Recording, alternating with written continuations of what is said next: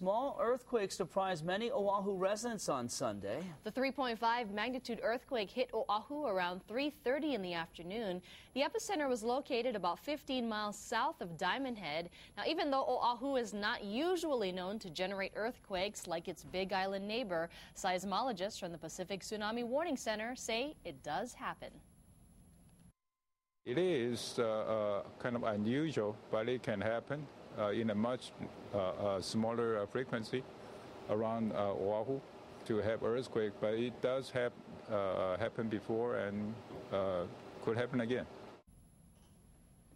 Now, before today, the most recent earthquake that shook under Oahu was 2 years ago in August, a magnitude 3 quake, which is located 15 miles off the coast of Waianae, much similar to this one.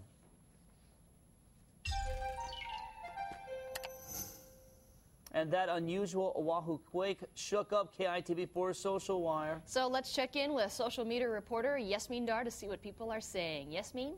Good morning, Dan and Mahea. Well, neighborhoods from Hauula to Hawaii Kai, Pearl City, Kaneohe, Kailua, and even out to Mililani and Makaha wrote what they felt on our Facebook wall and on KITV.com. Mark Tile and Company said, I felt it in Waimanalo briefly and I heard a roof moving. And on KITV.com, Michael Van Dorn said, my wife and I were in our apartment and we both felt the rumble. It's the second time I felt an earthquake in paradise. Thankfully, no one reported any injuries and no tsunami warnings were issued. Also over the weekend, our very own producer Clayton Wakita got a chance to go aboard the USS Reagan during the RIMPAC exercises and got up close and personal with some fighter jets.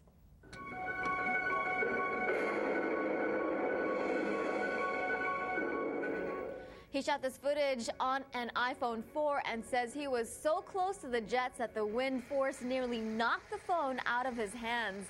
And there was no cell phone reception on the ship, with or without a bumper. And of course, if you want to join in on the conversation, you can log on to our Facebook page. You can tweet us on KITV4 or comment on KITV.com. That's a look at what's buzzing on KITV4 Social Wire. So it was a mighty wind aboard that ship, huh? It was, and he's going to have the full video on our Facebook wall that's coming up later in the morning. And Yasmin, what's amazing about social media is that sometimes the news, you learn about the news before we even report it, and that's the case in that earthquake, right? Exactly, that's right. A lot of the people started writing on our walls prior to us even posting an official announcement, which it was really fantastic. You know, we were able to hear from all sides of the island what they were feeling and what they were seeing. And most of it was that an earthquake? Yeah, they were like, what was that? Did you do that? All right, thanks a lot, Yasmin. And coming up next,